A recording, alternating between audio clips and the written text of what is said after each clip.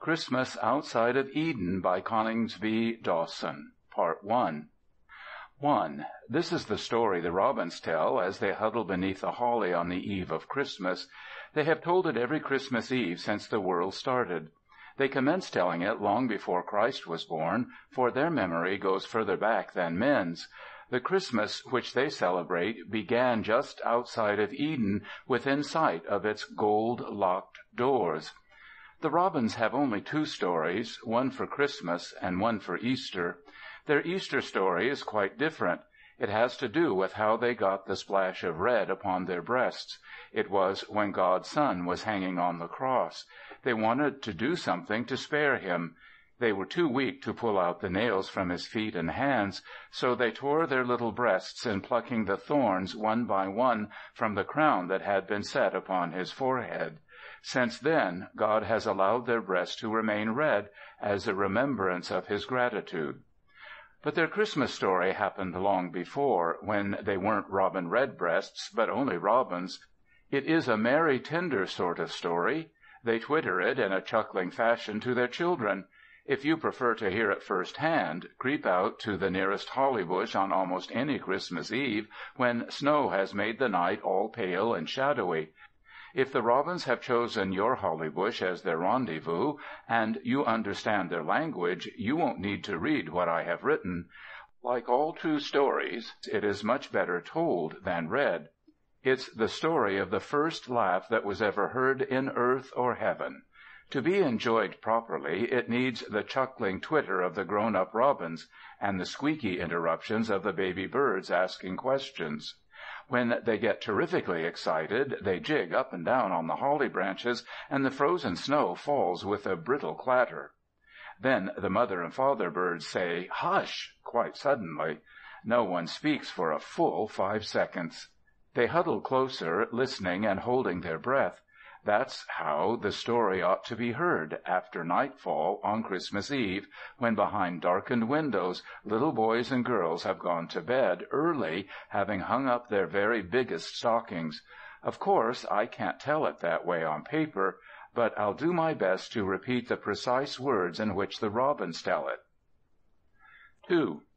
It was very long ago, at the beginning of all wonders. Sun, moon, and stars were new. They wandered about in the clouds uncertainly, calling to one another like ships in a fog. It was the same on earth. Neither trees nor rivers nor animals were quite sure why they had been created or what was expected of them. They were terribly afraid of doing wrong, and they had good reason, for the man and woman had done wrong and had been locked out of Eden. That had happened in April, when the world was 3 months old. Up to that time, everything had gone very well. No one had known what fear was. No one had guessed that anything existed outside the walls of Eden, or that there was such a thing as wrongdoing. Animals, trees, and rivers had lived together with the man and the woman in the high-walled garden as a happy family. If they had wanted to know anything, they had asked the man. He had always given them answers, even though he had to invent them. They had never dreamt of doubting him, not even the woman. The reason for this had been God. Every afternoon, God had come stepping down from the sky to walk with the man through the sun-spangled shadows of the grassy paths. They had heard the kindly rumble of his voice, like distant thunder, and the little tones of the man as he asked his questions. At 6 o'clock regularly, God had shaken hands with the man and climbed leisurely back up the sky-blue stairs that led to heaven. Because of this, the man had gained a reputation among the animals for being wise. They had thought of him as God's friend. He had given orders to everybody, even to the woman, and everyone had been proud to obey him. It had been in April the great change had occurred. There had been all kinds of rumors. The first that had been suspected had been when God had failed to come for his customary walk. The next had been when he had arrived with his face hidden in anger. The trees of Eden had bent and clashed as if a strong wind were blowing. Everything living that was not rooted had run away to hide. Nevertheless, when God had called to the man, they had tiptoed nearer to listen. The trouble had seemed to be about some fruit. God had told the man that he must not pluck it. He had not only plucked it, but had eaten of it. So had the woman. It had seemed a small matter to make such a fuss about. They had supposed that God's anger would soon blow over and that everything would be again as friendly as before. And so everything might have been had it not been for the man. Instead of saying he was sorry, he had started to argue and blame the woman. At that, God had refused to speak with him longer. He had ordered the man and woman and all the animals to leave Eden immediately. He had given them no time to pack. Lining them up like soldiers, he had numbered them to make certain that none were missing, and then, with the man and woman leading, had marched them beyond the walls and locked the golden gates of Eden against them forever. Since then all had been privation and confusion. The animals, from regarding the man as their lord, had grown to despise him. They had blamed him for their misfortunes. They had told him that it was his fault that they had lost their happiness, and that God walked the earth no more. The woman had told him so most particularly. Of all the created world, only the dog and the robin had remained faithful to him. The dog slept across his feet at night to keep them warm, and the robin sang to him each dawn that he should not lose courage. 3. Through the world's first summer, things had not been so bad, though, of course, the wilderness that grew outside of Eden was not so comfortable as the garden they had lost. In the garden no one had needed to work. Food had grown on the trees to one's hand, and because it was so sheltered, the weather had been always pleasant. It hadn't been necessary to wear clothing. It hadn't been necessary to build houses, for it had never rained. Birds hadn't troubled to make nests, nor rabbits to dig warrens. Everybody had felt perfectly safe to sleep out of doors, wherever he happened to find himself, without a thought of protection. Here in the wilderness it was different. There were no paths. The jungle grew up tall and threatening. Thorns leapt out to tear one's flesh. If it hadn't been for the elephant uprooting trees in his fits of temper, no one would have been able to travel anywhere. One by one the animals slunk away and began to lead their own lives independently, making lairs for themselves. Every day that went by they avoided the man and woman more and more. At first they used to peep out of the thicket to jeer at their helplessness. Soon they learnt to disregard them as if they were not there. From having believed himself to be the wisest of living creatures, the man discovered himself to be the most incompetent. Often and often he would creep to the gold-locked gates and peer between the bars, hoping to see God walking there as formerly. But God walked no more. As he had climbed back into heaven, he had destroyed the sky-blue stairs behind him. There was no way in which the man could reach him to ask his advice or pardon. But it was the woman who caused the man most unhappiness. It wasn't that she despised and blamed him. He'd grown used to that since leaving Eden. Everybody, except the dog and the robin, despised and blamed him. The woman caused him unhappiness because she was unwell, really unwell, not just an upset stomach or a headache. In Eden she had always been strong and beautiful, like sunlight leaping on the smooth green lawn, so white and pink and darting. Her long gold hair had swayed about her like a flame. Her white arms had parted it as though she were a swimmer. Her eyes had been shy and merry from dawn to dusk. She had been a darling. Never a cross word had she spoken. The furry creatures of the woods had been her playmates, and the birds had perched upon her shoulders to sing their finest songs. Now she was wan and thin as a withered branch. Like the elephant uprooting trees, she often lost her temper. Sometimes she was sorry for her crossness. More often she wasn't. When the man offered her things to eat, no matter what trouble he'd taken to get them, she'd say she wasn't hungry. And yet he loved her none the less for her perverseness. He was so afraid. He couldn't have told you of what he was afraid, for nobody had had time to die in the world as yet. He was filled with dread lest, like God, she might vanish and walk the earth no more. So he cudgelled his brains to find things to cure her. He invented wrong remedies, just as in Eden he had invented wrong answers to the animals' questions. He was never certain whether they would do her good or harm, but he always assured her gravely that if she'd only try them, she'd feel instantly better. She never did. On the contrary, she felt worse and worse. Perhaps the wilderness was the cause. Perhaps it was the forbidden fruit she had eaten. Perhaps it was a little of both, plus a touch of Eden sickness. She had never known an hour's ill health up to the moment when she had eaten the fruit and been turned out of the garden. The poor man was distracted. He didn't care what he did or whom he robbed, if only he might hear her singing again and see her once more smiling. What he did wasn't tactful. It only made the animals hate him, all except the dog and the robin, and brought new dangers about his head. It was the month of October, and nights were getting shivery. He had scraped together fallen leaves to make a bed for her, and had woven a covering of withered grasses. In spite of this, from the setting of the sun till long after its rising, all through the dark hours, her teeth chattered. She cried continually. Every time she cried, out in the jungle the hyena scoffed. The man rarely got any rest until full day. All night he was rubbing her back, her feet and hands in an effort to make her warm. As a consequence, he slept late and accomplished hardly any work. He didn't even have time to notice how all the animals were building houses. The woman was so fretful that he never dared leave her for longer than an hour. The poor thing was forever complaining that God might have made her out of something better than a rib if he was going to make her at all. It was a colder night than usual, when the woman was crying very bitterly and the hyena was doing more than his ordinary share of scoffing, that the idea occurred to the man.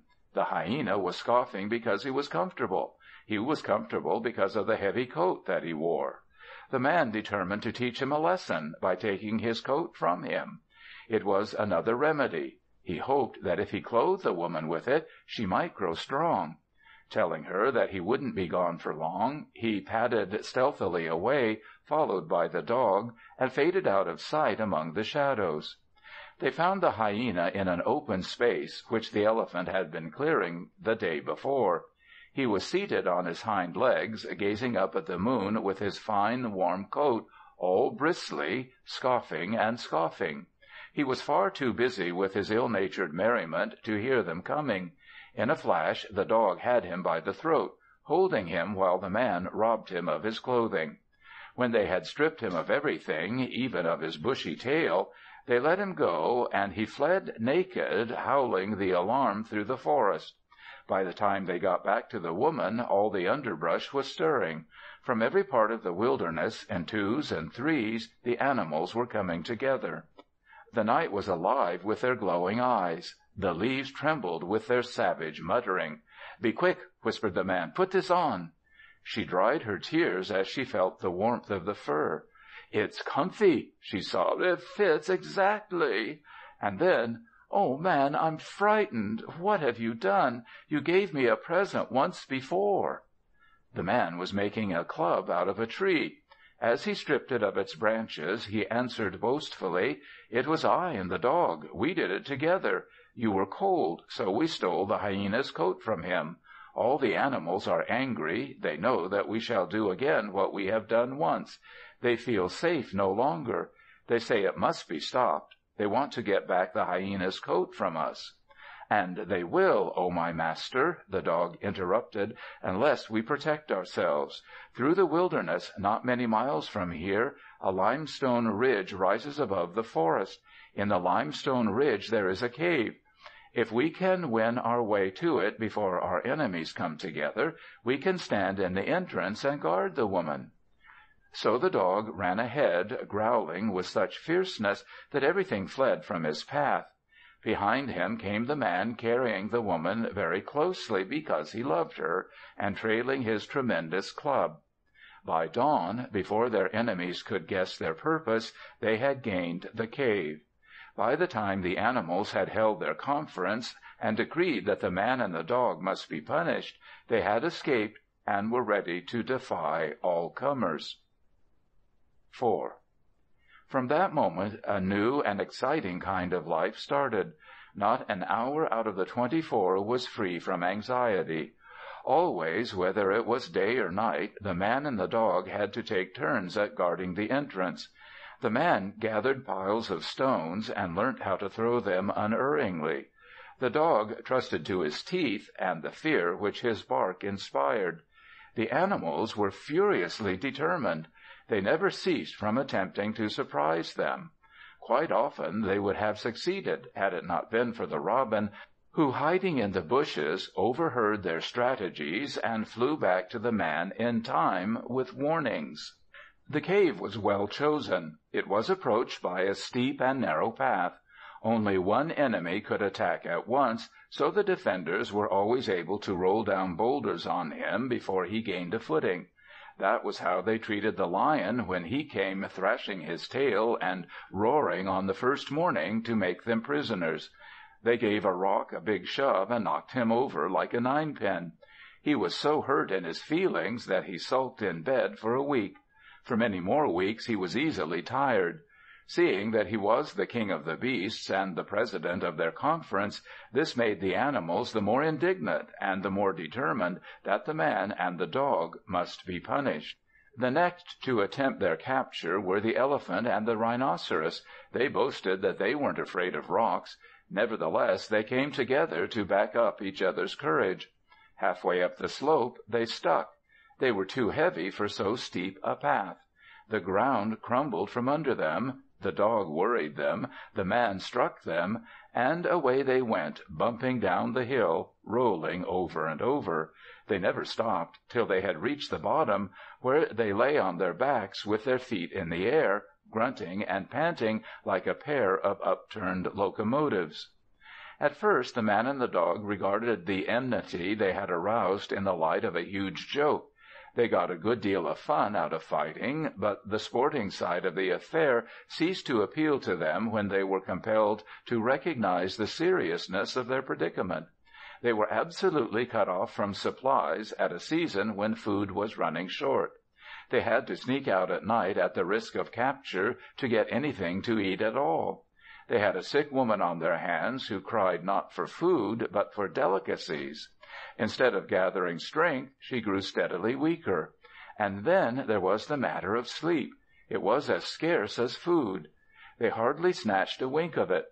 When they weren't on guard or fighting, they were soothing her fretfulness, foraging for her, or thinking up some new method of keeping her warm. It was damp in the cave. Sunlight rarely tiptoed farther than the entrance. It didn't take them long to discover that the hyena's coat had been as dearly purchased as the forbidden fruit that had lost them the garden. Peace, which they might have concluded in the early days, was now entirely out of the question. Even an offer to return the hyena's coat wouldn't have made any impression. They had carried hostilities too far. There wasn't an animal whom they had not wounded and who wasn't mad with them clean through, from the point of his nose to the tip of his tail. Often and often, standing in the entrance to his cave, the man would gaze longingly across the bronzy roof of the forest to the distant shining of the padlocked gates of Eden. He was farther than ever from the garden now, with its tranquil blessedness. If only he hadn't learnt to steal! Stealing had been the cause of his downfall. First the forbidden fruit, and then the hyena's coat. If he had been less enterprising and more obedient, he would still have been the friend of God. After a wakeful night, he crept to the entrance to discover that the worst thing of all had happened. "A worse thing?" you exclaim. "I thought you were going to tell us a cheerful Christmas story." And so I am. But all the unfortunate part comes first. That's the way the robins tell it. If you'll be patient and read on, you'll find this is the very cheerfulest story that was ever told in earth or heaven. You may not have noticed that we've not yet come to the first laugh. The woman has smiled and the hyena has scoffed, but no one has laughed. It's when we come to the first laugh that the happiness commences. 5. The worst thing of all that the man discovered when he crept to the cave entrance after a wakeful night was this: with a terrible, stealthy silence, snow was drifting down so that even the distant shining of the gates of Eden was blotted out. It was frightening. Snow had never fallen in the world before. If it had, the man had not seen it. Within the walls of the garden, summer had been perpetual. He stood there staring out forlornly at the misty sea of shifting whiteness. It chilled him to the bone. It seemed to him that the pillars of the sky had collapsed and the dust of the moon and stars was falling. Soon everything would be buried and the world itself would be no more. He looked at the calendar which he had scratched upon the wall. It was the 24th day of December. He wondered whether God knew what was happening and whether he had planned it. Then he gave up wondering, for behind him, from the blackness of the cave, the woman called. "Oh, man," she cried, "I cannot bear this any longer." He groped his way to her and raised her in his arms so that her head lay on his breast. Even in the darkness he could see the glow of her hair like the shadow of flame growing fainter and fainter. "My woman," he whispered, "what can I do for you?" And again he whispered, "What can I do for you?" She pressed her face close to his before she answered, petting him the way she had been used to do in Eden. "Do for me? Nothing. You've tried with your remedies. You've tried so hard. Poor you! If we could only find God." "If we could," the man said, "but—" And then they both grew silent, for how could they find God when he had climbed back to heaven, destroying the sky-blue stairs behind him? Perhaps he still walks in Eden. It was the woman who had spoken. If you were to go and watch through the bars of Eden till he comes and were to call to him, if you were to tell him that I cannot bear it any longer and that we're sorry, so sorry, that we did it in our ignorance— Without ending what she was saying, she fell to sobbing. He didn't dare to tell her that the moon and stars were falling and that the gates of Eden were blotted out. From where she lay in the blackness of the cave, she could see nothing. She was too weak even to crawl to the entrance. As he did his best to comfort her, "If we could only again find God," she kept whispering. So at last, having ordered the dog to guard her, the man departed on his hopeless errand. It was brave of him. He believed that in trying to find God he would get so lost that he would never be able to retrace his footsteps. Before he went, he kissed the woman tenderly, begging forgiveness for all the misery he had caused her. "But I caused it too," she confessed. "It wasn't your rib that was to blame. It wasn't you at all. I wanted the fruit and we ate it together." It was the first time she had acknowledged it. Until then she had insisted that the fault was his solely. So in the moment of farewell she restored to him one little ray of the great lost sun of flaming happiness. Part 2. 6. The air was so thick with falling snow that he was well nigh stifled. His eyes were blinded as though they were padded with cotton wool. The flakes brushed against his cheeks like live things. At his 6th step from the entrance he had lost his direction. His feet commenced to slide. Against his will he went avalanching and cavorting down the path. At the bottom he lay panting for a time. Then, because he was cold, he picked himself up and went blundering on, not in the least knowing where he was going. Bushes clutched at his feet. Trees slashed across his face. He was inclined to weep, but checked himself, remembering that on one of those sunny afternoon walks God had told him that to cry wasn't manly. "And I must find God, I must find God," he kept repeating to himself. The only way he knew of finding God was by pressing forward. God had once confessed to him, "The reason I am God is because I show courage." "Then I'll show courage too," he thought. Presently he found himself in the heart of the forest and began to breathe more freely. Avenues of giant trees stretched before him, which crisscrossed one another and faded into the gloom of twilit colonnaded tunnels. He could almost feel the gnarled trunks bracing themselves and the crooked branches linking arms to bear up the weight of the down-poured roof of whiteness. As his eyes grew accustomed to the dimness, he saw the animals strewn flat among fallen leaves, their nose pressed between their paws, shivering with terror. Overhead, birds and monkeys sat in rows, squeezed side by side for companionship, weeping silently. Of a sudden he regained his majesty, being filled with contempt for their cowardice. "For I am man," he reminded himself, "so like to God that I could easily be mistaken for him, and these are the creatures who dared to talk of punishing me." Throwing out his chest, he strode valiantly past them, utterly ignoring their presence. From behind him a voice called whimperingly. It was the lion's, the king of beasts, squeaky and falsetto with panic. "Master, thou art wise. What has happened? Tell us." Had he known how, the man would have laughed, but the laugh comes later in the story. Without turning his head, still going away from them, he answered, "It is a punishment for what thou and thy people have done to me and my woman, O lion." He had made the answer up on the spur of the moment.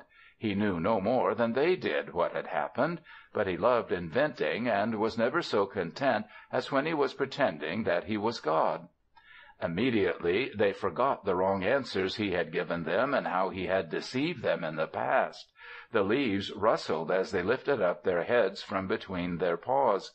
Their voices trembled as one when they besought him, "Master, stay with us. We are in terror. Make it leave off." Turning slowly, he blinked at them through the dimness. Folding his arms, he regarded them thoughtfully with his legs wide apart. He did it as he supposed God might have done it. He spoke at last. "It's only just begun. Why should I make it leave off?" "Because thou art strong, and we are repentant." Their manner was so humble and adoring that he felt sorry for them. They had begged his pardon in the same words that he had intended to beg God's. But then he was just, the only just creature that God had created.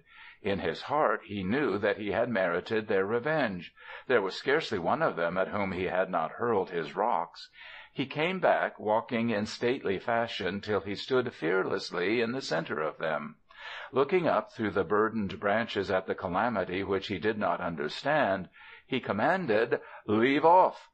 To his immense surprise, on the instant the snow ceased falling. It settled gently like a tired bird into its nest. The serenity of the stillness was unbroken. "I am hungry," he said. The animals hurried to their stores of food and waited on him. "I have not slept." The squirrels scraped fallen leaves into a bed, and the bear and the wolf stood guard. When he awoke, it was a brilliant winter's morning. The sun was charioteering in highest heaven. The forest was white, as though cotton wool had blown through it. As far as I could search, everything glittered, sheathed in a film of glass. Snow bulged from branches like pillows filled to bursting. Icicles hung down like fantastic swords. Down the colonnaded avenues, trees cast their shadows in heavy bars. The spaces between them were golden splashes. The man yawned. "I am still tired. Fetch the horse that he may carry me back to my dwelling." He ordered the horse to be fetched because he had forgotten where his cave was. It was clever of him. He did it to keep the animals from knowing his ignorance. The horse came galloping up obediently. Clutching him by the mane, the man bestrode him. Off they started at a sharp trot, with the animals shouting and bounding beside them. As they traveled, the man could hardly keep from smiling at picturing what a fine fellow he was. He made no attempt to restrain himself from giving orders. All the time he kept urging the animals to shout louder. He wanted the woman to hear them so that she might crawl to the entrance of the cave and be a witness of his triumphant homecoming. It wasn't good enough merely to picture himself as a fine fellow. He was anxious to hear her say to him, "Oh, man, what a fine fellow you are!" He'd forgotten completely the purpose of his errand, that he'd set out through the world's first snowstorm in search of God. So at last they burst forth from the forest and reached the foot of the slippery ascent. Because it was so slippery, the man dismounted. The horse could carry him no further. Having commanded the animals to go on shouting for at least half an hour, he left them and commenced to climb the steep and narrow path. He had to go gingerly on his hands and knees. There were places where he slipped back 2 steps for every one he advanced. By snatching at rocks and bushes, he dragged himself slowly to the turning which brought him in sight of the entrance. There, seated in the entrance to the cave, he saw— You must remember that by now it was the 25th of December. To remember that is most extraordinarily important. What he saw is so exciting that it deserves another chapter. 7. He saw the woman, but not the woman as he had left her. She was no longer sick. She was completely restored. As in the old days, her hair clothed her like a flame. Her face parted it into waves as though she were a swimmer. He could see the pink dimples in her knees where she sat, and the marble whiteness of her feet which flashed like jewels. She was again the darling who had delighted his heart when she had darted like a sunbeam across the shaven lawns of Eden, but now she was 10 times more radiant. What was it that had changed her? Her tenderness made a golden mist about her which inspired him with awe.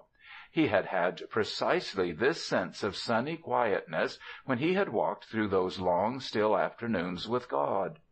She was unaware of him. Her eyes were deep pools of sapphire. She was smiling gently and brooding above something which nestled in her arms. He called to her softly. She paid him no attention. Far below the ridge, in obedience to his commands, the animals were still shouting. Was it because of them that she was smiling? Had the robin flown ahead of him to tell her what had happened? The robin was perched on her shoulder, fluttering his little wings and singing her his finest song. He called to the robin. Like the woman, the robin was too occupied to hear him. No, it wasn't because of him that she was smiling. He felt sure. Then why was it? He gazed back on the dazzling landscape that spread away below him, hoping to find something there that would tell him. How transformed it was from the gloomy jungle that had been wont to threaten him. It was like a nest of down. From its farthest edge, where Eden lay, a beam of glory spanned it with an orange path. It was this beam that made the golden mist about the woman. To his amazement, he saw that Eden's gates were open. Even while he watched, they began to close, slowly and slowly, with the beam ever shortening, till at last they were utterly locked and barred. The memory of lost happiness overwhelmed him. He turned again to the woman. There she sat in the golden mantle of her hair, enthroned on the snow's pure whiteness. Creeping to her humbly, he fell to covering her feet with kisses, so great was his need of her. "My woman," he wept, "they are cold, so cold. Never again will I leave thee, not even to find God." She bent towards him, lifting his chin in her hand. "I shall feel the cold no more. Put thy hand in my breast. Dost thou feel it? I have that next my heart, which, though I grow old, shall keep me forever warm." As he slipped his hand in her breast, she parted her hair and showed him. Kneeling beside her, he gazed down wonderingly at a thing that he had never seen before. He could find no name for it. It was like himself, and it was like her also, only it was tiny and no thicker than his forearm. It had wee feet and hands, a rosebud of a mouth, and it was smooth and soft. Its head, which was the size of an apple, was covered with silky floss. Lowering his face, he sniffed it all over. It smelt sweet, like the flowers that used to bloom in Eden. "What is it?" She shook her head. "It was here when I wakened." Her eyes became bright and immense as stars. "It's ours," she whispered tenderly. 8. It was awkward to have something for which you could find no name, especially when it was something that you had begun to love already.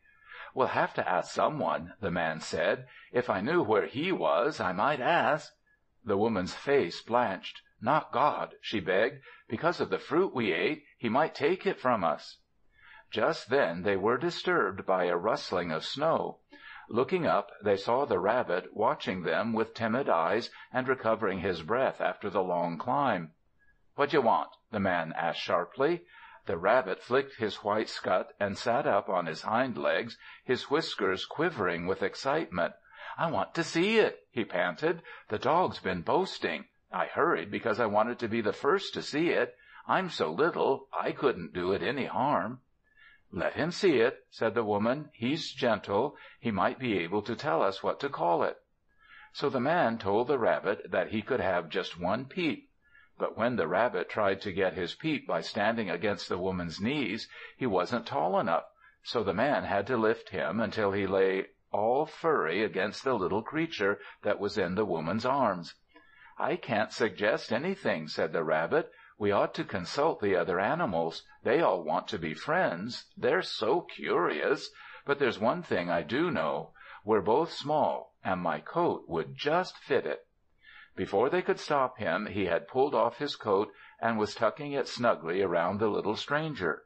He was right. It did fit exactly.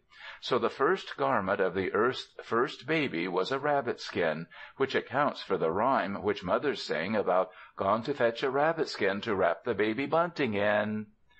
When the rabbit had presented his gift, he hopped down from the woman's lap, very much thinner. "And now I can bring the other animals?" he asked. The man hesitated. He was remembering the last visits of the lion and the elephant and the rhinoceros. "They might find a name for it," the rabbit pleaded.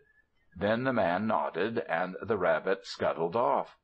They hadn't long to wait before they heard a deep breathing and grunting.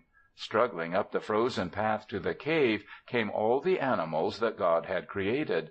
They advanced in single file, the great and the small mixed up together, the giraffe followed by the hedgehog, and the mastodon preceded by the frog. They came hand in hand, forming a chain to pull one another up, treading on each other's heels, jostling and slipping back on one another. Those behind kept whispering to those in front to hurry. Those in front were too winded to retort. Their ascent was made more difficult by their generosity, for all save one of them carried presents. The one who came empty-handed was the stork. He led the procession, looking stately and pompous, as though he were taking the credit for having occasioned the disturbance. The man learnt later that that was precisely what he was doing, taking all the credit. He had been telling the animals that it was he who had left the strange little creature at the woman's side the night before. Because of this, he pretended that it wasn't necessary for him to bring a present. There were many who believed him. There still are. When they had all climbed safely to the top, they gathered in a semicircle around the woman, having piled their gifts before her. In silence they waited. Then she parted her hair and showed them the wonder that nestled in her arms. The man, standing at her side, addressed them. "O brothers, I am wise, for I have walked with God. Yet have I never seen anything like it. There was nothing like it in Eden. I have sent for you that I may ask you what to call it." No one answered. He questioned each in turn, but none of them could advise him. "We have to find a name for it," he said crossly, "so let's sit down and think hard." So they sat down in the snow, scratching their heads, and thought hard. From time to time the man inquired whether any of them had had an inspiration.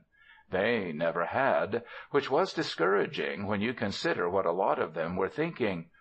In this way at least an hour must have passed. Things were getting both cold and embarrassing when the little creature, who was being thought about so hard, showed signs of waking and began to stir in the woman's arms. I ought to have told you that ever since the man's homecoming it had been sleeping. First it kicked out with its bandy legs, then it fisted its pudgy hands and yawned. Then it puckered its wee red face in a manner most alarming, and to the amazement of them all, the woman was so amazed that she nearly let it drop. And yet what it did was perfectly natural. It opened its eyes like two blue patches of heaven and blinked at them. Last of all, it emitted a thin, wailing sound that made everybody abominably unhappy. The crocodile became so emotional that his tears froze into long icicles. After a pause, the sound was repeated. All the animals rose on their hind legs and covered their ears with their paws. The woman stared at them apologetically. She was distressed and puzzled. "Please don't cover your ears," she begged, "and don't think that I'm hurting it. There's something that it's trying to tell us. It said the same thing before. It began saying it the moment I first found it. It's gone on saying it, on and on. There, there, my little one, my belovedest." As if to corroborate her assertion that it had gone on and on, it commenced to cry afresh. Out of politeness to the woman, though the sound hurt them, the tender-hearted animals uncovered their ears and listened intently.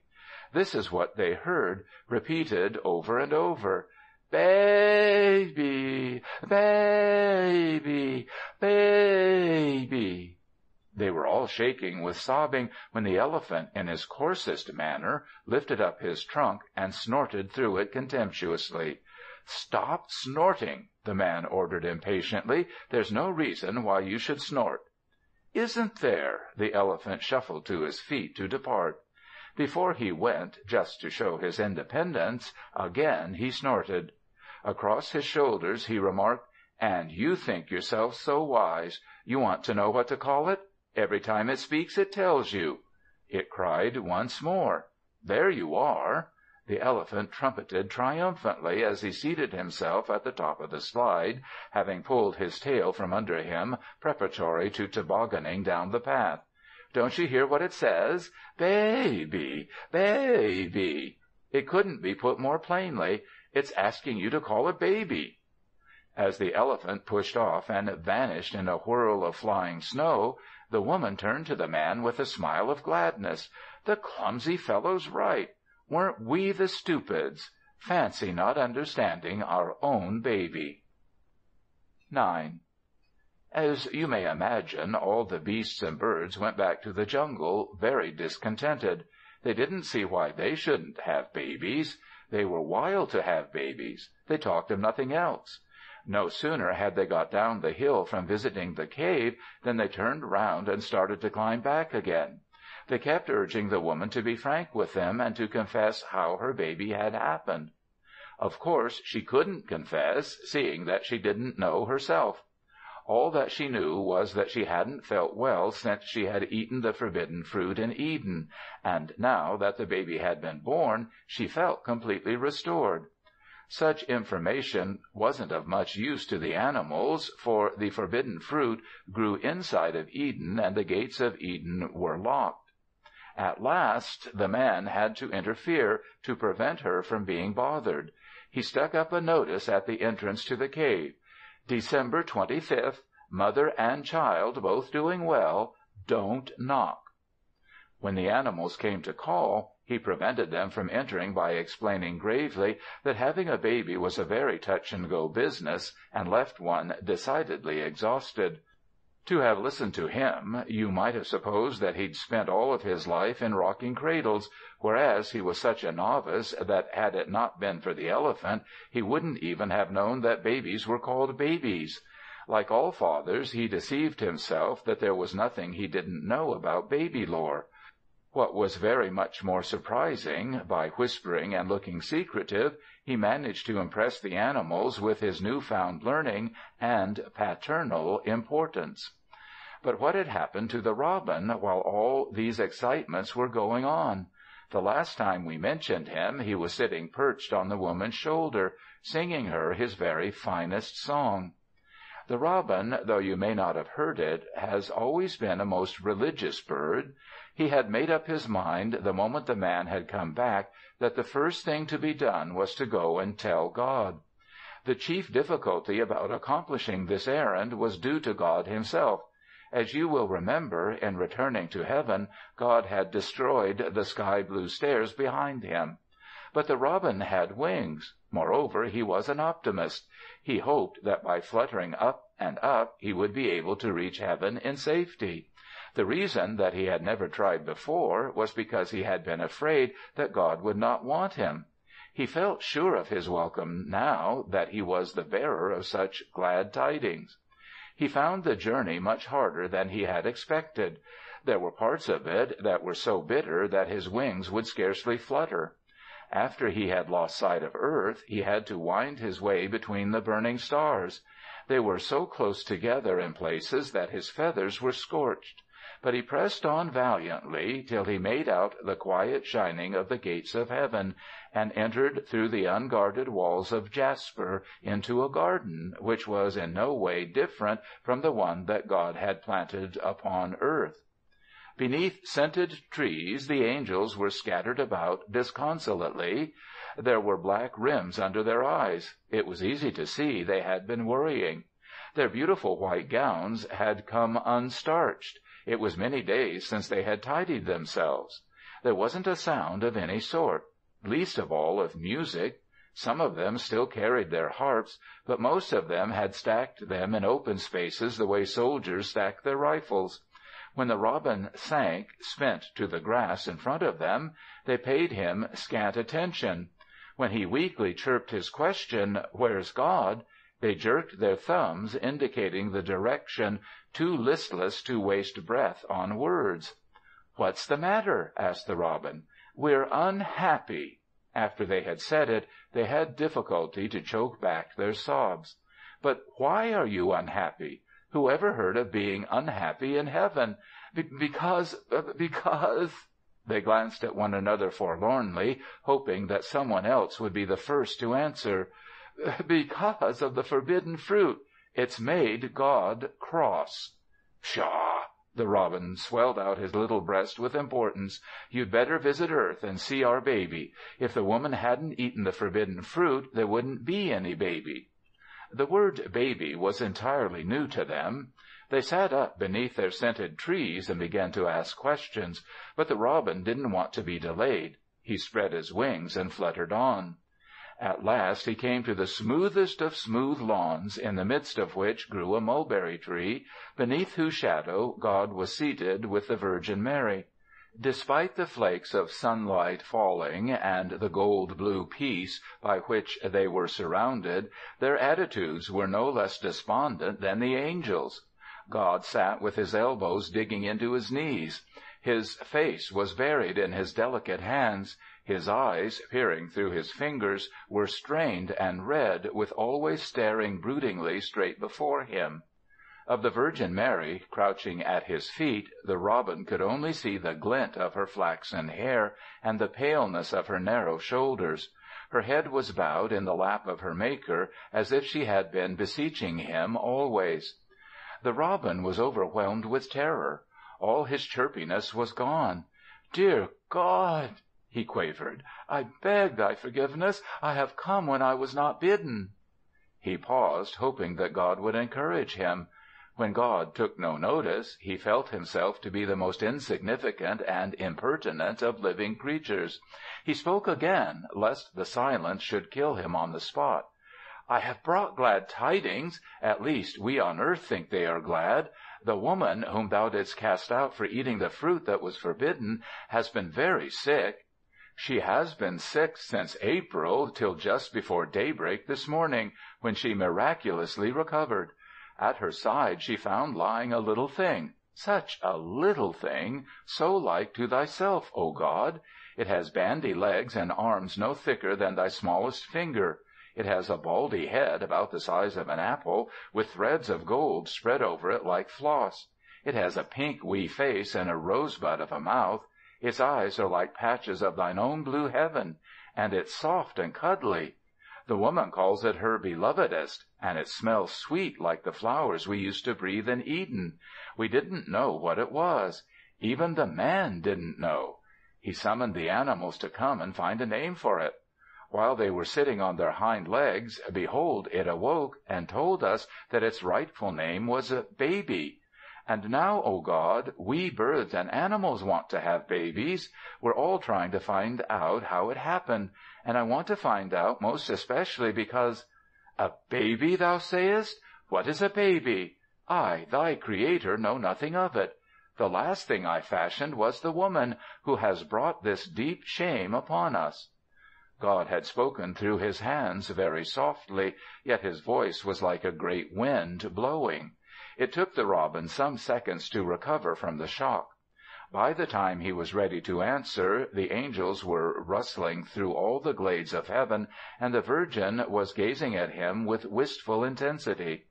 "What is a baby?" he asked audaciously, repeating God's word. "It is a little man and a little God. Surely thou knowest."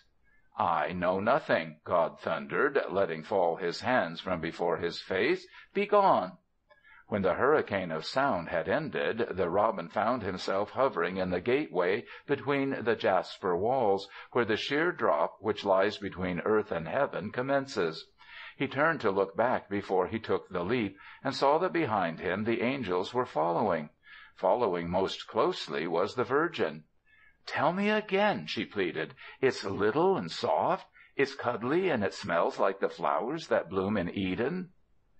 Perched on her shoulder, with his beak against her ear, he twittered to her his tale once more. While he was telling her, the angels crowded round, smoothing his feathers with shy caresses. But he didn't dare to stay too long, for distantly from beneath the mulberry tree he still felt the brooding eyes of God. Launching himself from the Virgin's shoulder, he sank between the burning stars and through the bitter coldness of clouds snow-laden, till late in the wintry afternoon he reached the cave on the limestone ridge whence a murmur of secret singing was emerging. 10. On the threshold he paused to listen. Yes, it was the woman. It was the first time she had been happy enough to sing since she had been cast out of Eden. But her song was entirely different from anything that she had sung before. It was more little and tender. It was a lullaby of mother nonsense, which she hummed when she couldn't find the proper rhymes, and made up as she went along. As the robin fluttered through the gloom to her shoulder, she pressed her finger to her lips to warn him. The baby eyes were the merest slits of blueness. The little thumb was in the mouth, and the baby lips were sucking hard. The tiny knees were digging into the woman's body, and the baldy head was cushioned on her bosom. The dog snoozed across her feet. The man crouched against her, shrouded in the mantle of her hair, overcome with weariness. She was mothering them all, rocking herself slowly and singing gently her silly little song. The crooning of it over and over seemed to hush them with a sense of security. "You are my ownty, dear little don'ty, sweetest and won'ty, pudding and pie. Good little laddie, just like your daddy, fallen from heaven, come from the sky." "But he didn't," whispered the robin. The woman paused in her singing. "Didn't what?" "He didn't fall from heaven. God's just been telling me. He never heard about him." The woman smiled. "Never heard about him? Doesn't matter. His mummy's heard about him." She stooped to kiss the soft little bundle, for he had commenced to stir. Then she resumed her singing. Gradually the day failed. The late afternoon faded into evening. Gray twilight stole swiftly down. For a while the white fields of snow outside reflected a vague dimness.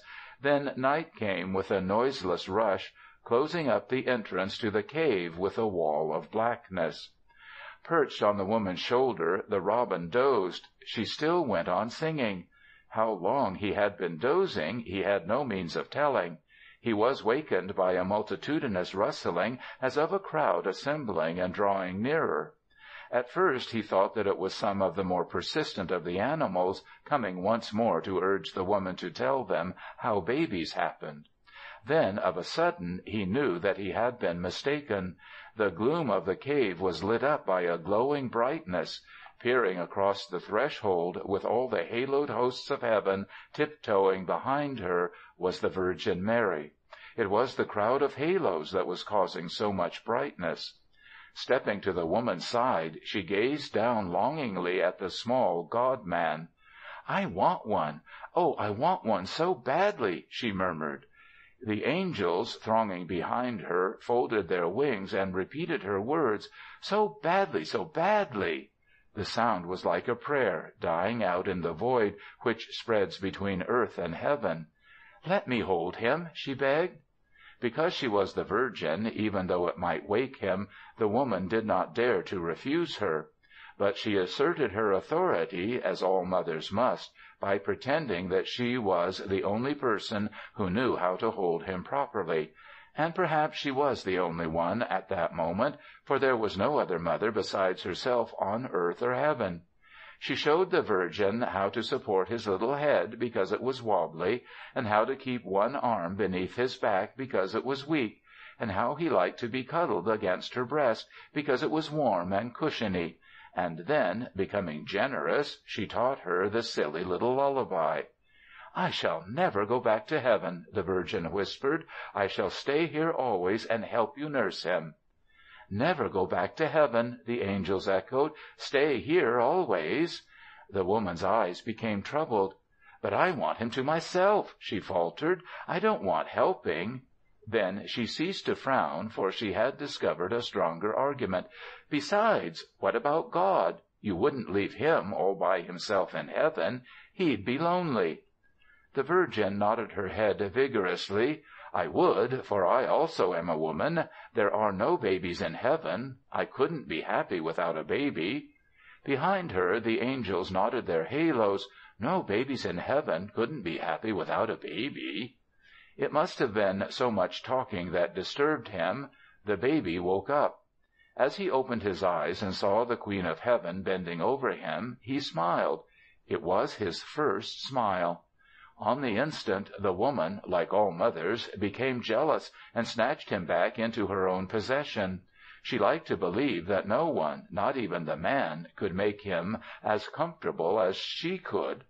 Piling her golden hair upon her knees to make a pillow for him, she laid him naked on his back and commenced playing with his toes.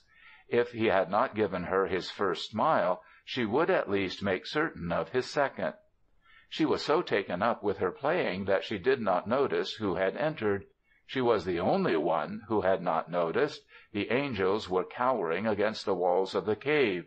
The man had roused and crouched, covering his face with his hands. Only the Virgin stood upright, meek and fearless, with a look of unconquerable challenge. The woman was quite oblivious. She went on with her mother nonsense.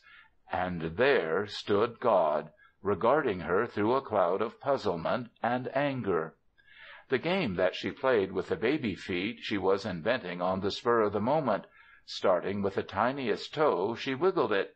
Then she wiggled the next tiniest, and the next tiniest, and the next tiniest, till she had come to the biggest of the tiny toes. To each toe, as she wiggled it, she gave a name.